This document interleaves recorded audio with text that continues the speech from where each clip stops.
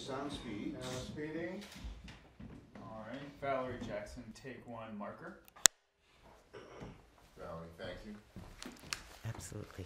First question, you know no one's going to hear my question, so incorporate part of my question in your answer. Tell us about the first time you set eyes on Maynard Jackson. Oh, my God. First time I set eyes on those beautiful eyes of his.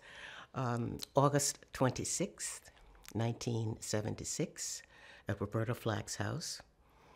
She was having a party for Quincy Jones and Maynard. And a good friend of mine was dating Roberta at the time, and he called me and said, Roberta said, come on over Sunday because she's having Quincy and Maynard over, and she wants you to come. And so I said, oh, really? And he says, yes. He says, Valerie, you ought to come because Maynard Jackson is the kind of man that you need, and you're the kind of woman he needs. And I'm looking at him like, what? I said, isn't he married? And my friend said, oh, no, not anymore. I think his divorce had been final about 3 months. At any rate, I said, well, and he says, oh, come on, Valerie, Quincy will be there. I said, in that case, okay. And so to this day, Quincy claims that if it hadn't been for him, I might not have even have met Maynard. So I'll give credit to Quincy where it's due. But I met him at Roberta's. When I walked in, he was sitting over in the living room area and kind of like holding court because everyone was kind of around him listening to what he was saying. He was very handsome and obviously was garnering the attention of everyone in the room.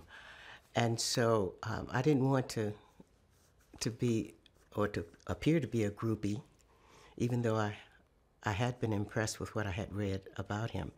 But I decided to just go on back to the kitchen and maybe talk to Roberta and Quincy while she fried her chicken and waffles. Well, he came back to the kitchen and we started a conversation. And it was like everything clicked. There was magic there, if you want to call it that. But there was definitely an obvious interest on both sides. And so he asked me for my number, and I gave him my business card. I was with Gray Advertising in New York at the time. I said, I'll let him earn the home number, right? He'll have to work up on that one. But as a matter of fact, he called me 2 days later, and when I got the message, it said, Mr. Jackson called. And I'm like, Jackson? I don't know any reps by the name of Jackson, because I'm thinking it's an advertising rep. And then I noticed the area code 404, and I said, oh, Sookie. And I called him back, and that was the beginning of a strong, wonderful, interesting, empowering relationship. Tell us about the courtship. Lose the pen? Okay, if I lift her hand, I might have it in my hand. Okay. I suspect Maynard might have been one of those last Southern gentlemen who literally not only read poetry, but recited it, learned it by heart. One of his favorite was Shakespeare's Sonnet 22. And the first time he read that to me, or recited it to me, I was very impressed because even though I'd had men to write poems for me before, I'd never had one recite a Shakespearean poem by heart to me before. So he would do things like that, send me flowers. We would take rides on the Ferris, the Staten Island Ferry. And as a matter of fact, there was a very telling moment on that ferry because we had been dating a few months. And no one had said the L word yet. No one had said, I love you, or could this be love? But we were standing on the Staten Island Ferry, and just the two of us talking. It was an overcast day, not a lot of people on the boat. And we were just looking at each other and talking sweet things, and all of a sudden we heard a whistle. Ooh, and we look up, and there's this huge white ship literally crossing the path of the ferry. And it was so close, we literally jumped back because it was such a shock. This white, spotless ship Not one speck of dirt. That's the one thing I noticed about it. My God, it's so clean, you know. And as the ship passed in front of us, we both noticed the name of the ship, and it was the USS Valerie. I looked at Maynard, and I said, I don't know if you believe in signs or not, but if I were you, I'd say that your ship has come in, and her name is Valerie. Well, he was like, oh, he kept looking at the ship and looking at me and looking at the ship. He says, did you plan this? And I said, what are you talking about? How could I have planned this? He says, well, you're in marketing and advertising, and y'all do that kind of thing. And I said, well, he says, oh, come on, did you plan this? And so the famous line that year in advertising was Clairol's, only my hairdresser knows for sure. And he looked at me and he says, did you plan this? Are you a witch? And I looked at him and I said, only my hairdresser knows for sure. So that's my favorite story. How long after you and Maynard were courting did he ask you for your hand in marriage? I think we had been dating about 6 months, 7 months. When he asked? I think we had been dating about 6 or 7 months when he asked me to marry him. And it was at midnight, May 31st, standing in the kitchen, of all places. That seems very apropos. The kitchen in Atlanta, at his place. And he asked me if I would marry him, and he said, but before you answer, I need to call your father. I said, here you are talking to a single professional woman who's been out of her home for 10 years, and you're going to call my father and ask for my hand in marriage. But I loved it. And he called him, and my father was so taken aback. He said, well, if that's what Valerie wants. Bless his heart. I was just saying to you, I was watching some footage that Wendy's and Buzzy sent me, some archival footage of your wedding. That must have been very little footage because it was very private in Richmond. Yeah, there were a few newspaper people got in there somehow or another. I think my brother did it. He was a councilman in Richmond at the time, and I suspect he alerted the media. But because when we came out of his home, we saw the press outside. But I was married. We were married in my brother's home in Richmond, Virginia. Very small wedding, just the immediate family. Very few friends even.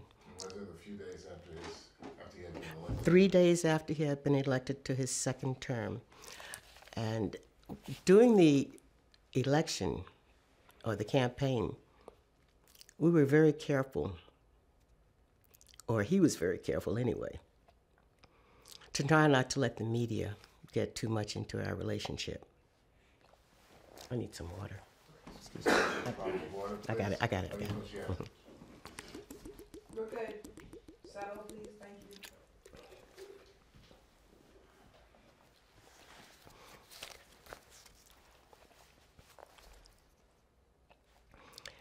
While we were dating during the campaign, Maynard was very careful that there was not a lot of publicity about us dating.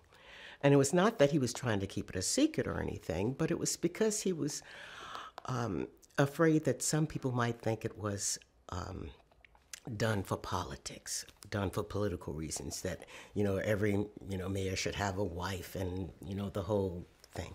And he didn't want it to become an issue in the campaign. So we kept it very quiet and under the radar until after the election. And then we got married and went to France. He combined a business trip with our honeymoon. And so we took care of some business on the honeymoon and went to Toulouse, also, which was where his mother and father had been married. When his father was afraid that his mother was not going to come back to Atlanta, he bought a car, drove to New York, took a ship to France, went down to Toulouse, and took her into City Hall in Toulouse and married her on the spot. Maynard did a similar thing to me. We were visiting Toulouse in 1993, exactly 60 years after his mother and father had been married. And we were passing City Hall, and I looked at him and I said, Maynard, you know what? We ought to get married again. And he said, you know what? I think you're right. And he got on the phone and arranged it, and that night the mayor of Toulouse married us in the same room that his mother and father had been married in by the mayor of Toulouse exactly 60 years before. That's wonderfully romantic. Oh, and then it continues, because then my daughter Valerie Amanda, when she became engaged, her fiance asked me, well, let me back up. She didn't become engaged.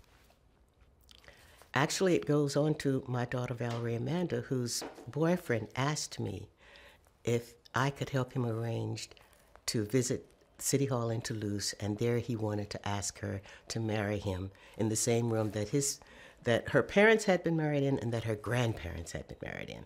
So we have 3 generations of Jacksons who had been professed their love in City Hall in Toulouse, and we'll probably have a grandchild go there and do it too. Very romantic.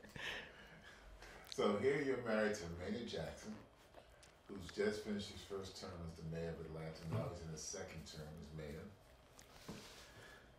Some people say that was a tumultuous time. You were there. Yes. When he was dealing with people like Reggie Eves and Yes. the police scandal Yes. and the Atlanta child murders. Yes. What kind of pressure did Maynard have to deal with that you saw he had to confront every day? Every day, Maynard confronted pressure. And as you know, we were married right after he was reelected, and so I was basically baptized by fire when we came back home, and he had to face the music again. But it was tough, but at the same time, it was manageable for him. The murdered and missing children certainly was a hard blow to his heart, especially given that he had a son in the same age range. But he was very careful to go and visit every one of those parents, whether it was 2 o'clock in the morning or 11 o'clock at night. If he heard of something or a young child missing, he went to see that family. And it was also tough because things were changing in the 90s. Let me scratch that, sorry. Yeah, I get the years mixed up sometimes. We're talking about still 88. Yeah, that's right. a classic picture of Maynard with reward money. Yeah. Missing and murdered kids. And what else was happening there? The Reggie Eves. Okay, okay, I got it. So he not only visited each parent or each home, he thought that we needed to do something dramatic that would really bring national attention to this issue so that we couldn't get FBI help and any other kind of help that we might need. And so there's a picture of him on a desk in City Hall with $100,000 spread out in a big suitcase that he was offering for a reward, or as a reward, that the city of Atlanta was offering as a reward. When there was a bombing in one of the public housing areas during that time, there was a lot of fear that maybe this was, a conspiracy, Ku Klux Klan. Everybody was on pins and needles. So Maynard made sure that he went out to that public housing area where there was basically it was a boiler that had exploded, but we didn't know it at the time. And then, of course, he had to face the Reggie Eves situation where the police, several policemen were accused of cheating. And that was, I think, one of Maynard's lowest points, I believe, in his administration, because Reggie had said that he was going to resign. And Maynard stood up in front of the camera for 40 minutes talking, waiting for Reggie to come in to resign. Reggie didn't show up. So basically, Maynard was standing there with egg on his face.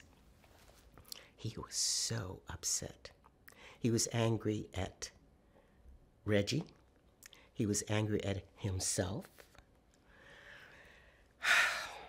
But that passed too. And Reggie came in the next day and did resign. But The interesting was that Maynard's battles were not always about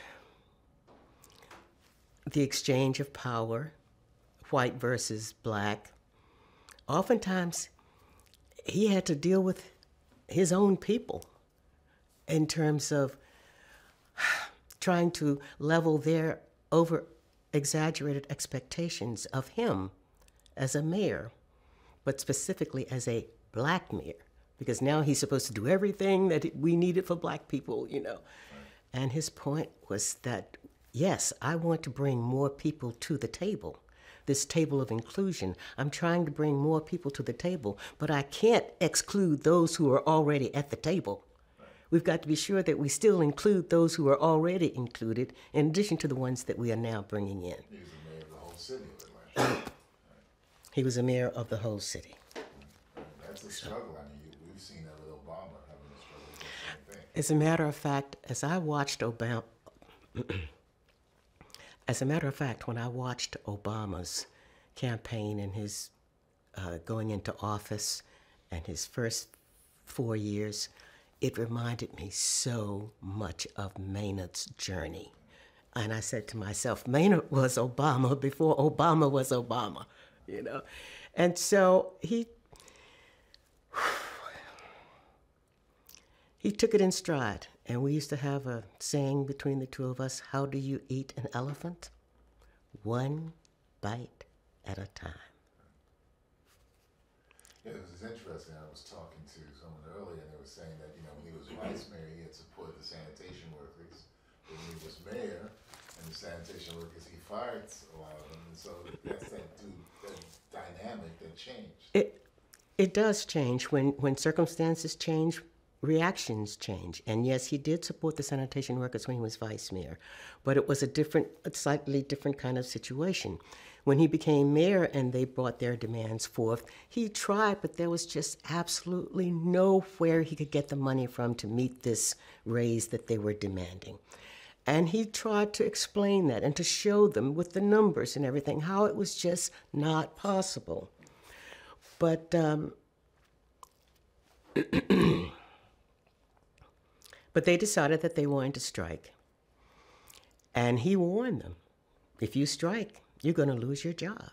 And I guess some of them didn't believe him because they did strike. And so he did fire those who were striking, but he rehired most of them once they had made the commitment to work, you know, again.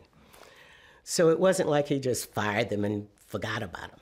You know, most of them did come back, were rehired. And so it was always a juggle, always a juggling act. I think I might have asked you this before. Do you think he was, I mean, Reggie Eves and him have been college classmates, they were friends, and then they had to deal with him with this whole police issue. Do you think that throughout his career as a mayor, as a man who was passionate about his commitment to the city of Atlanta, he could have been too loyal to some people? Oh, absolutely. I think one of Maynard's faults was that he was almost loyal.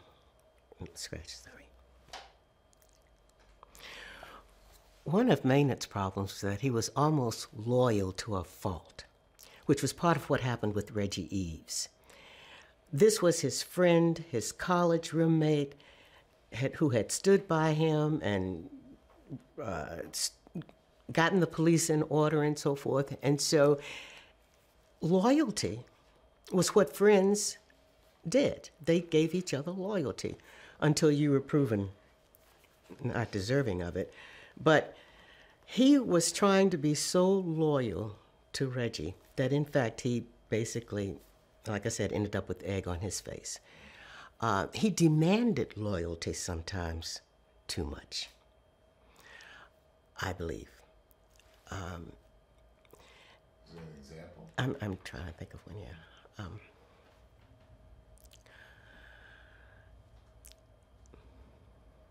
Sometimes when there were situations when the council didn't agree with the mayor's office or whatnot, if there had been a council person on staff that had basically been, I'm not going to say his floor leader, but who had been supportive of him, And so he was very supportive of that person. But then if that, you know what, let's scratch this. This is not working. I can't come up with the example I'm looking for. Maybe before it's over with. Okay. This one. As mayor, and now you're the first lady of the city, how did he negotiate being both a husband, a father, and a politician? How did Maynard negotiate being husband, father, and politician? Well, we had a lot of rules.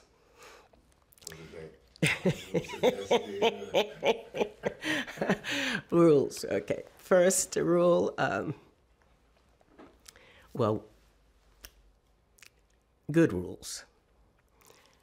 Unless there was an emergency somewhere or a major meeting, Maynard was home at 6:30 to sit at the dinner table with us, without fail.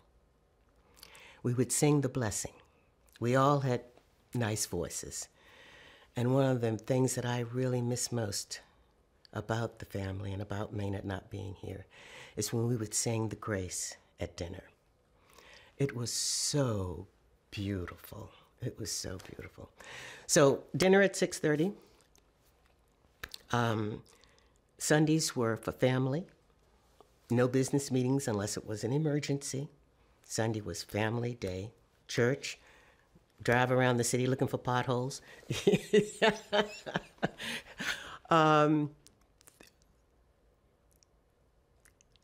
He often talked with me about his businesses, about his problems, his issues. I was like a sounding board.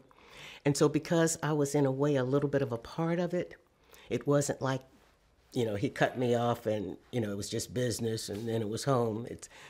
They all had a way of melding together. And so he had to be demanding, which I think was necessary to do as much as he wanted or as much as he was trying to get done. And he demanded excellence. Now, excellence doesn't always mean that you have to have everything perfectly right, because there's no such thing as perfection. But excellence is something that you can strive for and that you can require from people. And so when I'm sure you've heard the stories about his people that worked with him at City Hall and would bring him a report and he'd give it back with, 17 red letters and errors and corrections and so forth. So, but that was good. It made us thorough. It made us think, critical thinking. And we even, with the young kids, I had 2 daughters, if they wanted to take a school trip or do something that was not actually part of the curriculum, they had to come to us with their plan. What is it that they wanted? Why did they want it? Why should they have it? Would the cost be affordable? Who's going to be responsible at the school? I mean, all these things they had to get together and bring to us and present if they wanted to take a trip. Well, Dad, this is what it is. Boom, boom. But he taught them to bring information. Do your homework. One of his biggest lines that I teach at the Maynard Jackson Youth Foundation, that we teach at the Maynard Jackson High School, is do your homework. A leader does his homework. Good. What did you say to Maynard when Alexandra came home on the first? Well, Alexandra had her act together because she knew she should come to me first and get my approval, and then she could go to her daddy and then come back to me. Because I was not really enthusiastic about it at first either, because I was concerned. I'm like, boys, all these hard-headed, even though she was a very strong young girl, she was still going to be hanging out with a bunch of boys. And so I said to her, I'm not sure, sweetheart. And she said, well, the coach said it's okay. And I said, well, I'm not. She says, Mom. She said, how can you tell me that I can't be the first girl to play on Lovett's football team? You were the first woman to do this, and you were the first girl to do this, and you're first in your family to do that, and that. And now you're not going to let me be the first girl to play on Lovett's football team? What could I say, right? So I said, well, if your daddy doesn't have any problem with it, all right. And she goes to Maynard, and you heard what he said. Absolutely not. You might get hurt and not be able to have any children. I was like, oh, Maynard. Would you tell your son that? No, you can't play football because you might get hurt and not be able to have children. So I took him to the explaining room. And I sat him down and said, Maynard, we have got to let her try this. You've taught, us to be strong and to go at the whole thing that, that I'm sure she explained to you. And after he thought about it, he realized, no, you're right. I've got to let her try this. And so he changed his mind and came on out and gave her his blessings. She said she was tackle. Oh, yeah, she was a tackle. She was not a kicker. No kickers. She was a real football player. Yeah. When Maynard decided to run for that third term, what was the conversation you had with him and he had with you about that running for the third term? To go back into office after he had been out for 8 years. What did you say to him, Valerie? Are you kidding? No, not really. Maybe I did say, are you kidding? I said, really? And he looked at me, and I think he thought I was probably thinking about all the money that we were going to be losing in terms of his giving up his, successful law practice. I mean, the Chapman and Cutler and so forth, and he would have to take a tremendous, tremendous cut in pay. And we had children that we were trying to get through school and college upcoming and so forth. So, but I really didn't think about all that initially. Because I wasn't surprised that he said that he wanted to run again. And so I listened to him in terms of why he felt that he had to do it. One, he felt that he wanted to guarantee some things that he and Andy had set in motion. He wanted to protect not just, what Andy had done, but what he had done before Andy. And he knew that he had the kind of commitment that would make sure that those things, were carried on. And I think he thought that there were still some things that needed to be done in the city, that we could have done some better jobs in our neighborhoods, the neighborhood planning units. When we tore down some neighborhoods to build facilities for football or whatever, and those neighborhoods weren't really rewarded in return. So he wanted to go back and fix some things like that, and also because he comes from that long line of ministers.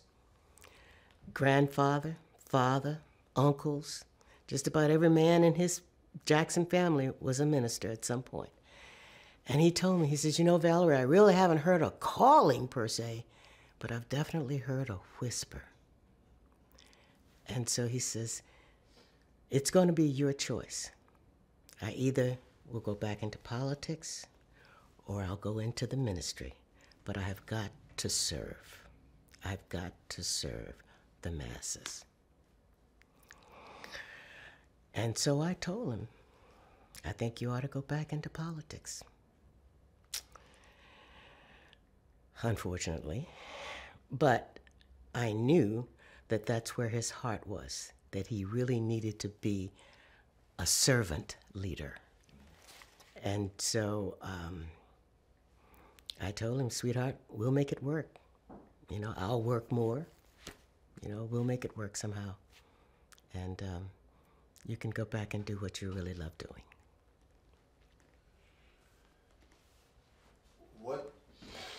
When he became mayor for their third term, Atlanta was a different city. Mm-hmm. It was the 90s, and like other major American cities, they were dealing with issues of homelessness and other economic issues. The Atlanta Journal-Constitution started a series of articles looking for scandal. Mm-hmm. So this had to be a really difficult time for Maynard and for you and the family. Talk about that. Well, it was difficult because, as you mentioned, the dynamics in the 90s started to change. Infusion of drugs, crack, just the results of a recession. So, and we couldn't get the money out of Washington that we used to be able to get. You know, we couldn't get it from the state that we used to be able to get. It was almost an anti-Atlanta thing in the state capitol where, you know, they really didn't want to give Atlanta any more money. So, less money, more distractions in terms of whether it's crime or poverty or housing. And so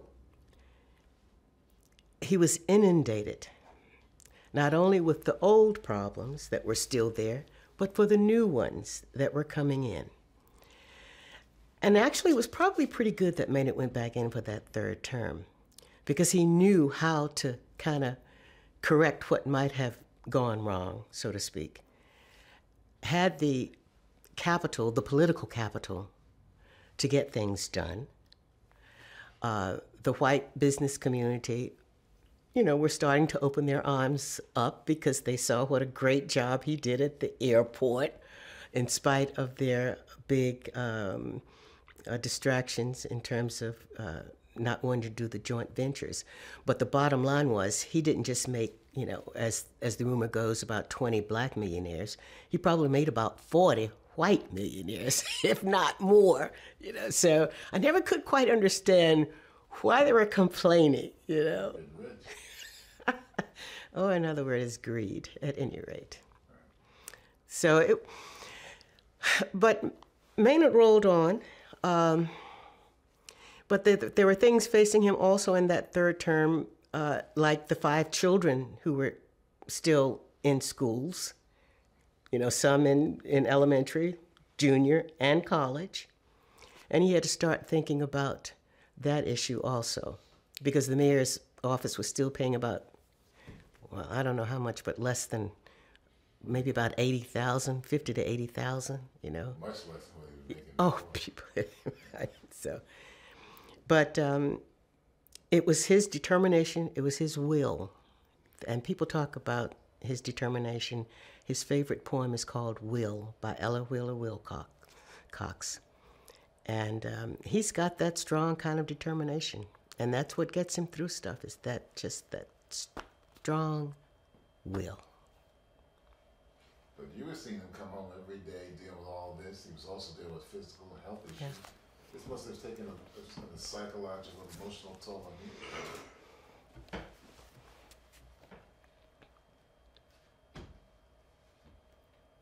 I don't really recall it being too much of a toll on me. And I say that because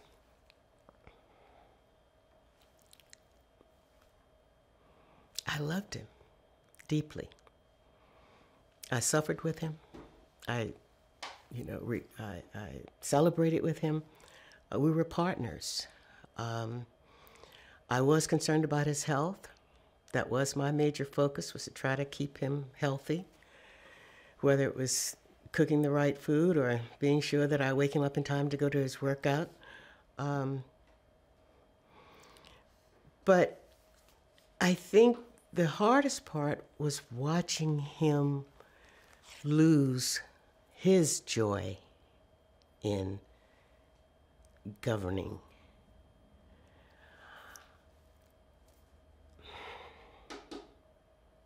And I'm not quite sure to explain how one loses that. But I guess it has to do with the fact that units, that cells in the city, aren't doing the parts that they need to do. You know, politics is made up of a bunch of cells, organizations, departments, individuals, and each of us, just like the cells in our body. Every cell in our body has a purpose. And if the cells in our body don't do their job, we get sick. Same with the city. If the cities and the cells in the cities aren't doing the jobs that they're supposed to do, the city is not as healthy as it could be. And I think he felt that some of the cells in the city weren't bringing as much to the city as they should or could. And that took a little bit of the joy out.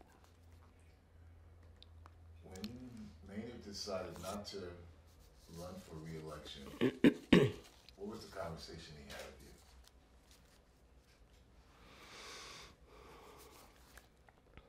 you?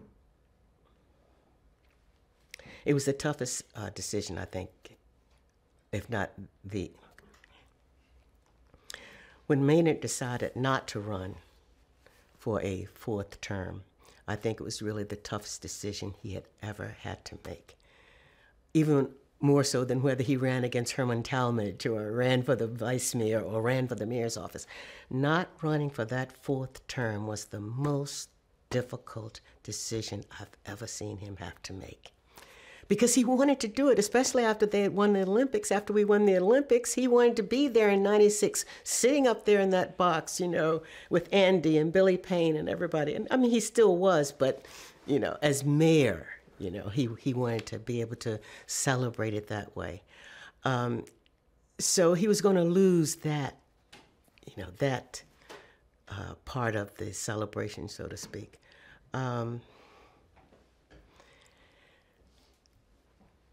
So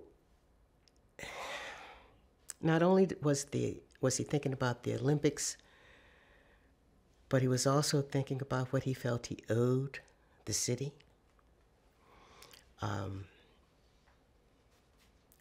And once again, once he makes a commitment, he tries to live through it. And it was basically a health decision, though. He had had a 6 bypass heart surgery. And the doctor told him, you've got to slow it down, you've got to eat right, or you know, suffer the consequences. So he decided to listen to the doctor, because the doctor didn't think he should run either. I mean, he could have, you know, but, you know. And I said to Maynard, Maynard, be careful. You're old to be having babies. And when you become the mayor of a city, you become a father to a lot of, in a sense, babies. And I was saying, Maynard, you're a little bit too old to be having babies, you know. You've already been there and done that. So I supported him in that and thought that he made the right decision not to run. And I was glad to see him get a lot of that stuff off of his shoulder, you know, because he deserved some years where he could really just enjoy himself and reap the benefits of all of his hard work. And you got to stop working so hard to do that. Yeah. So how was it for him after he retired from the mayor? He never retired. He still got involved in every little vote for, tax dollars for splotch, a sales tax and things like that. But at least he didn't have, the buck didn't come to him. So it was a lot different. But he stayed very active in politics. Of course, everybody wanted his endorsements if they ran for anything. So he had to play his cards fair and right. But he stayed just as busy, and but he was able to work a lot more out of the house. So that made a difference in terms of his physical presence, and that was good. It must have made you feel good, and the girls feel good. Yeah, although sometimes I was like, Maynard, don't you need to take a trip? Yeah. Because he was demanding at home, too. That's from being mayor so long. Demanding there. But I guess for him, this was a better time than when he had left left being mayor after the second term, where he had a difficult time with getting work and, after that. When Maynard left office after his first 2 terms, there was a lot of talk about how he couldn't find a job. Well, first of all, Maynard wasn't looking for a job. What he did not find was the caliber and the level of involvement that he wanted to do with a firm. Now, some people said, well, he was snubbed and they were punishing him, well, punishing him for what? Making a city great? My interpretation is not so much that they were punishing Maynard. I think they were still intimidated by Maynard and didn't know what to do with a Maynard Jackson.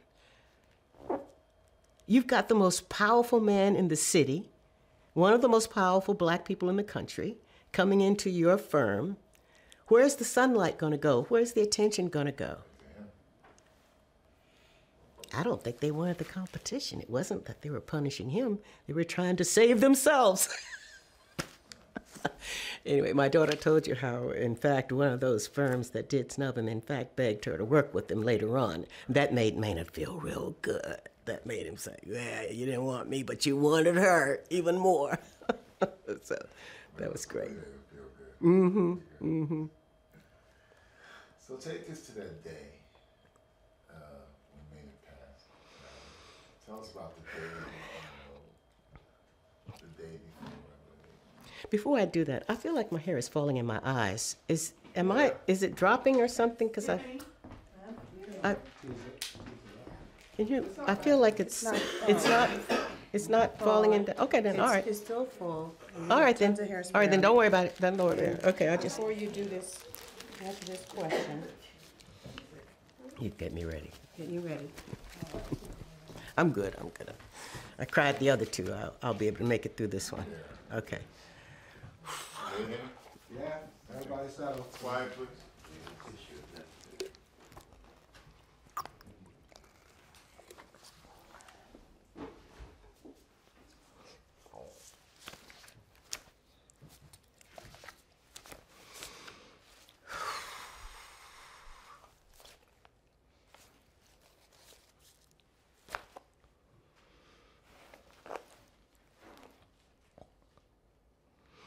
On Monday morning, June 23rd, Maynard had an early flight out to D.C. And so we kissed each other farewell as he left to go to the airport. And I said, the last thing I said to him was, have a safe trip. And he said, okay. And then about 8:30, I was working in the yard. That's one of my pastimes. I was working in the yard, and I got a phone call from Pat Allen about 8:30. And she told me that he had fallen out at the airport in D.C. and that they were taking him to the hospital. Well, at that point, he had not passed when I was talking to Pat. So I was still thinking, well,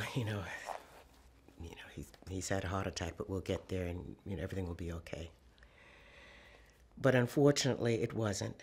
He didn't make it to the hospital. And when Pat called and told me, actually it was Howie, Beth's husband, Howie, son-in-law, who was in D.C. at the hospital. He called me and he said, Valerie, he didn't make it. And I'll be very honest, I really remember very little after that. I'm not sure if I cried. I remember I felt numb, maybe. And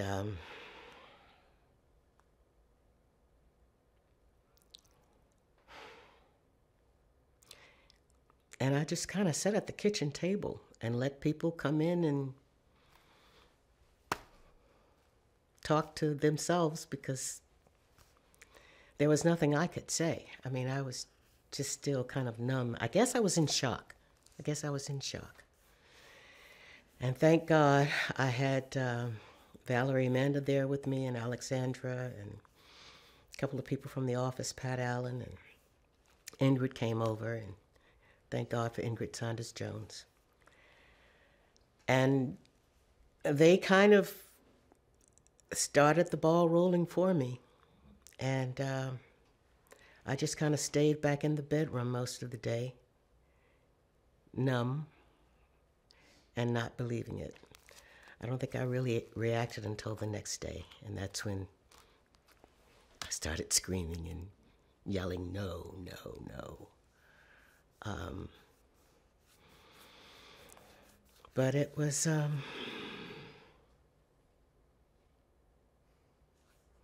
It was a day that I had tried to be ready for,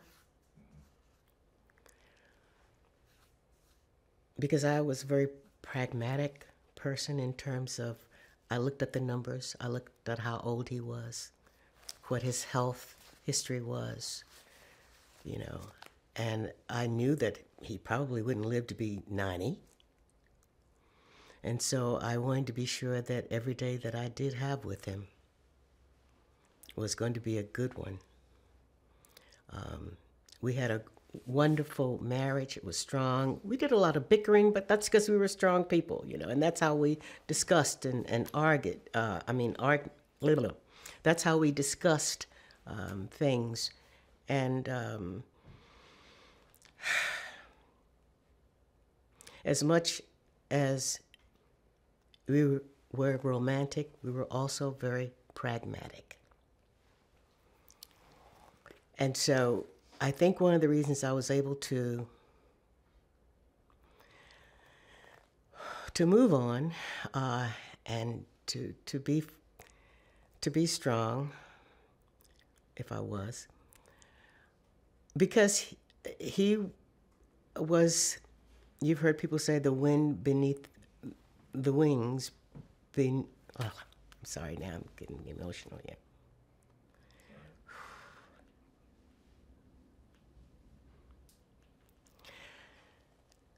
I think one of the reasons I was able to get through Maynard's death at that point, because I'm still getting through Maynard's death,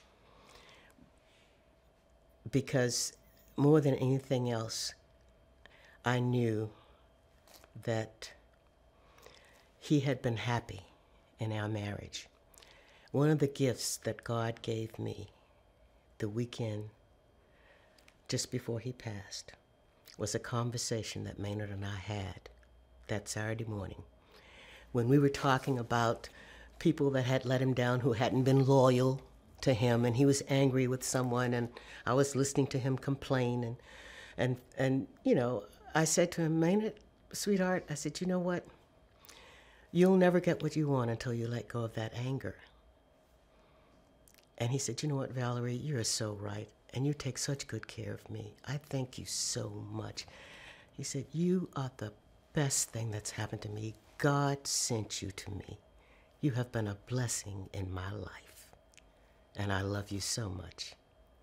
And I said to him, I said, and I love you, Maynard, more than you even know. Neither of us knowing really that those would really be the last, that would be the last time we would say to each other's face, you know, I love you dearly. So God gave me that gift. I didn't have to look back and say, oh, you know, did I make him happy? Was I a good wife? Did I give him everything he needed? Because he told me I had. He told me I had. And that's something that I guess a lot of people don't get. So I was very, very lucky. That's what probably kept me from freaking out that first day, because I had just heard him tell me the night before how much he had loved me. The last time we sat down together, you read a poem that Maynard had wrote you. Oh, yeah. You have that poem today? Can you read it? Oh, yes, I'll read it to you. I know it by heart, but I'll read it anyway, just in case I get emotional. And you know, I want to say this, he was very romantic, but I want to give the fellas and the ladies out there a little heads up. It just didn't just happen. So fellas, don't feel that he was so, you know, marvelous and so whatever. He had to work at it. I had to teach him some things. I had to drop hints, you know. So I wrote him some poetry too. It was a two-way street. And I think that's what most marriages sometimes, you know, don't get quite straight, that it's a two-way street and you have to feed each other. You have to constantly inspire each other and motivate each other. And so, you know, for our 25th anniversary, he wrote me a poem. And it said so much. So I will be happy to share that with you. And I need to probably explain the title before I say it, just so you kind of understand that he wasn't writing a dirty poem. I had a habit when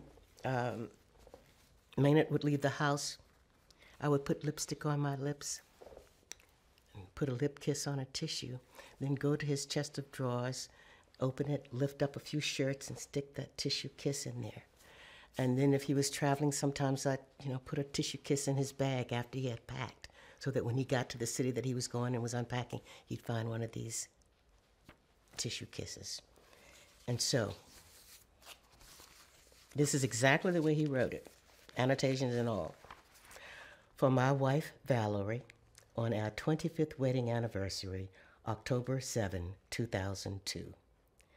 Kisses in My Drawers by Maynard H. Jackson. For 25 years of marriage, you've loved me every way, from flowers in my bathroom to love words every day. You've given me and raised with love 2 daughters good and rare. Their music, humor, and scholarship are wrapped in hearts that care. You've managed and secured our home and fiscal base, and despite my impatience, you've kept a steady grace. But nothing that you do spurs anticipation quite as much as your kisses in my drawers and their promise of your touch. With lipstick on your lips, you put lip prints on white tissues. You spread them all among my shirts and underwear. So all the drawers I open have reminders of your care. With lipstick on your lips, you put lip prints on white tissues. So even when you travel, your lush lips say your miss you. So no brief sparks or anger, not even domestic Star Wars, can overcome the excitement of your kisses in my drawers.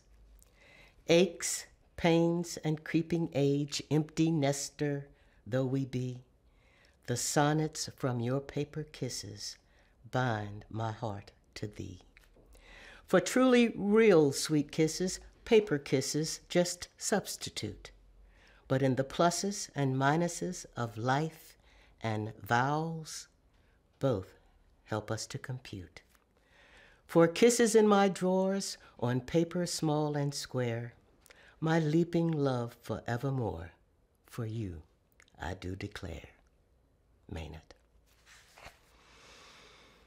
That's what keeps me going. I read this at least once a month. And it's special. Special. I wrote him some poems too. So, anyway. Anything else?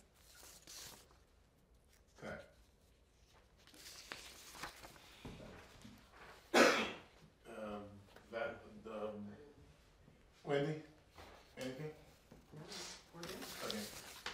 Let's get room tone. All right, I didn't cut it. Did you cut? Not yet. Okay, Room still tone. rolling.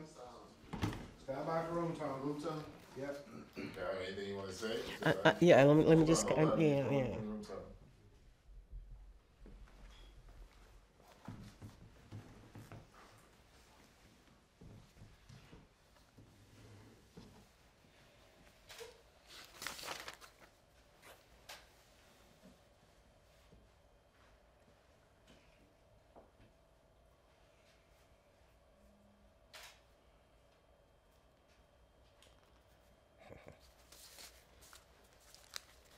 I'm good. Okay. Room tone.